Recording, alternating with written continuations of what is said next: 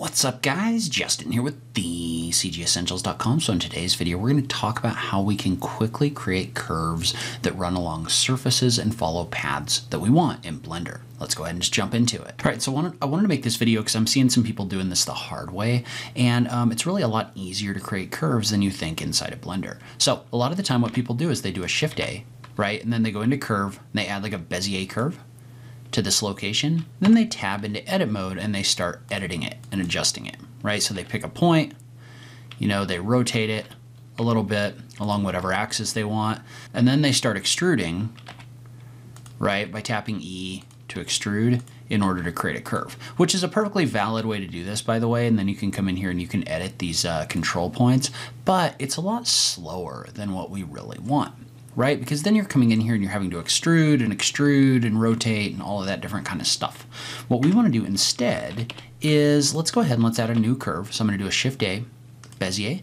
Then we're going to come in here and we're going to tab into edit mode. Well, in this case, what I want you to do is I want you to tap the A key to select the whole thing, hit the X and delete all of it. So you're going to delete your vertices right here. And the reason why is because you've got tools over here on the left-hand side for drawing curves. And in this case in particular, I wanted to use the draw tool. And so what I want you to do instead is we're just going to jump into top-down mode with this pencil active, and then we're just going to click and drag like this. Well, notice how when we do this, and then we let up, this is going to draw a curve in here. Now we're not quite level with the 3D cursor where we want to be, but we can just tap the A key and just move this up in order to align that. No big deal, right? So that's the first thing, is that's a really easy way to draw curves. It's pretty much the only way that I draw curves anymore, unless I need some kind of extreme precision. But there's more to it than just that. So let's say, for example, that we wanted to add a curve on this surface right here.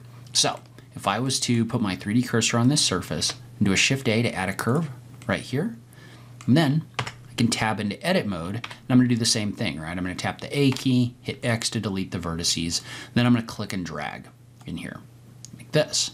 Now, we've got a little bit of a problem though, in that when I click and drag, right, it's not placing this curve on that flat surface. Now, you might get a slightly better result if you go into top-down mode, like we did before, but it's not quite where we want it to be. It's coming in a little bit lower than the surface, so it's just not quite doing what we want.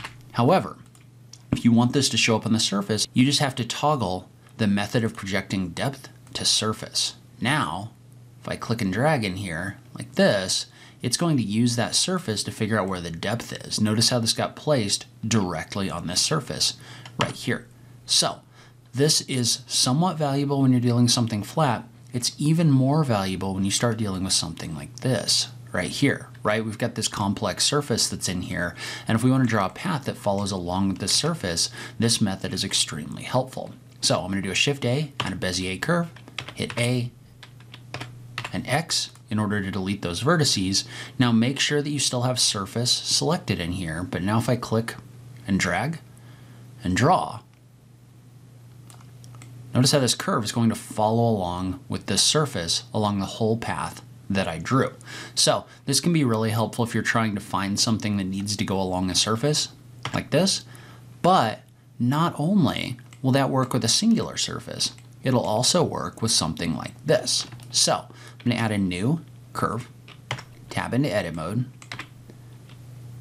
do an A, X, delete, make sure we're still on surface, and then I'm going to click and drag in here like this.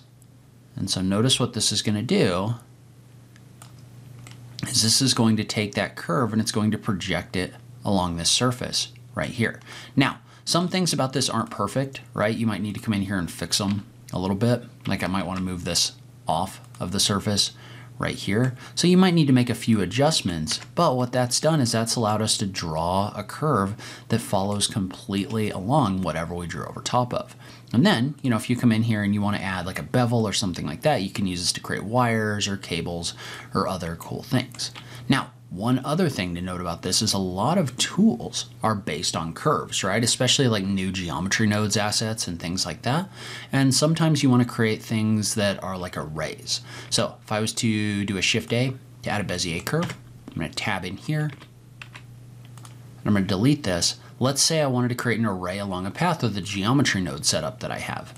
Well, I could start by just creating this path, and it's going to quickly create a curve that follows along that surface. Well, then that tool, which in this case is the Sanctus library tool, so it's built into the Sanctus library add-on, but there's a ton of geometry nodes assets. Well, now if I apply that tool to this object,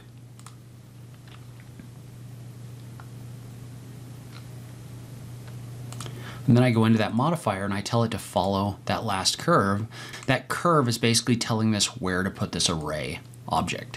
And so this isn't about this specific tool as much as curves are very valuable for creating paths inside of Blender. And so being able to place them really quickly like this can be a huge time saver. All right, so leave a comment below. Let me know if you knew about this. If you have other great tips for working with curves in Blender, I just love having that conversation with you guys.